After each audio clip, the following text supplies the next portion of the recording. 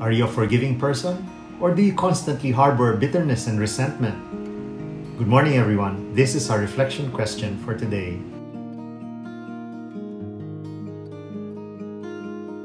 There is this story going around.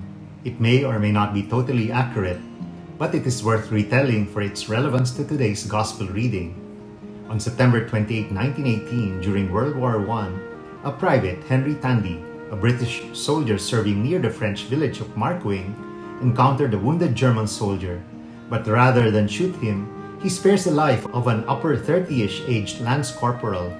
As Tandy later told sources, during the final moments of that battle, as the German troops were in retreat, a wounded German soldier entered Tandy's line of fire. "I took aim, but couldn't shoot a wounded man," Tandy remembered, "so I let him go. They were close enough to see into each other's eyes." The German soldier nodded in thanks and disappeared. In another battle, Tandy would later earn a Victoria Cross for conspicuous bravery. Tandy did not know the identity of the German soldier or the future atrocities to be associated with his act of forgiveness. A photograph ran in London newspapers of Tandy carrying a wounded soldier at an earlier battle in Ypres, France in 1914. The scene was later portrayed on canvas in a painting by the Italian artist Fortuno Matania, glorifying the Allied war effort. Then British Prime Minister Neville Chamberlain traveled to Germany in 1938 to engage Adolf Hitler in a last-ditch effort to avert another war in Europe. He was taken by the Führer to his new country retreat in Bavaria. There, Hitler showed Chamberlain his copy of the Matania painting, commenting, "That's the man who nearly shot me." Hitler would state in 1941, "When I returned from the war, I brought back home with me my experiences at the front. Out of them, I built my National Socialist community." Hitler didn't fully realize his previous forgiveness received. He had a notorious lack of regard for life. In today's gospel reading, we read this compelling story only found in the book of Luke. We find Jesus invited into the house of Simon, a Pharisee. A woman, a sinner, perhaps a prostitute or at least a promiscuous one, bursts into the scene, bringing an alabaster box of ointment. She begins to cry and her tears fall upon Jesus' feet.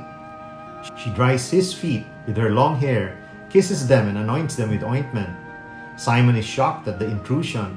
He must have thought that if Jesus is the prophet he is touted to be, he should condemn her and drive her away, for she is a sinner. But Jesus gives Simon a lesson by telling him a story about two debtors. One owed more than the other, but the creditor forgives both debts. Jesus asks, "Who is more grateful?" Simon tells him it is the one with the bigger debt. The woman showed great love and was repentant. Jesus admonishes Simon for not showing him love unlike this woman. He did not give Jesus a kiss upon entry and anoint him with oil, as was customary to be given to a guest. We reflect today on our penchant for labeling people for the rest of their lives for the wrong they have done to us, in spite of their profession of wrongdoing and their profuse atonement. God works differently.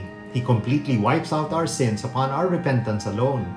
I turn back to Demas, my favorite sinner, who despite his shameful past, appealed to Jesus to forgive him. Jesus immediately forgave him and promised to bring him to heaven. Is this unfair? Well, God's concept of fairness is different from ours. If it were similar, we would not have hope of entering His heavenly kingdom. He expects us to also do the same, for we are made in His image and likeness, and He calls us to be holy. When we doubt the intention of people to seek our forgiveness and continue to put malice in their actions, we not only let the devil win over us by covering our being with pride, we also exhibit a weak faith despite our religiosity. We ourselves are guilty of forgetting God's greatest commandment of love. In Mere Christianity, C.S. Lewis writes, "A proud person is always looking down on things and people, and of course, as long as you are looking down, you cannot see something that is above you." We forget that revenge is not ours to make, but justice is for Him to give.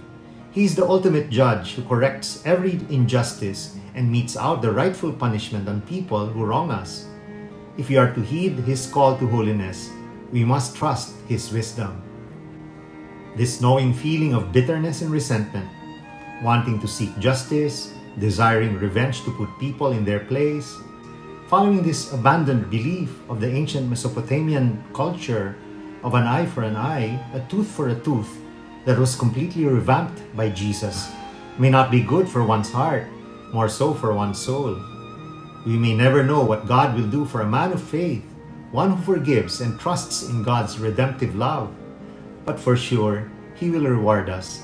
It can be one of many: healing from an illness or the prevention of such, a flourishing marriage, upright children, a job, a livelihood, a fantastic relationship, even wealth.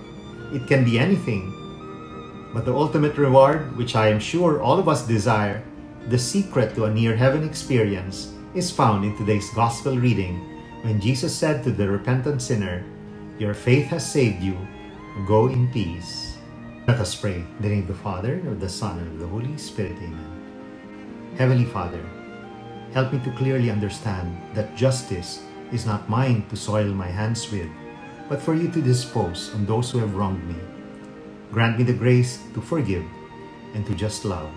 This I pray in Jesus' holy and mighty name. Amen. In the name of the Father, and of the Son, and of the Holy Spirit. Amen. God bless your families, brothers and sisters. God bless our Catholic faith and couples for Christ.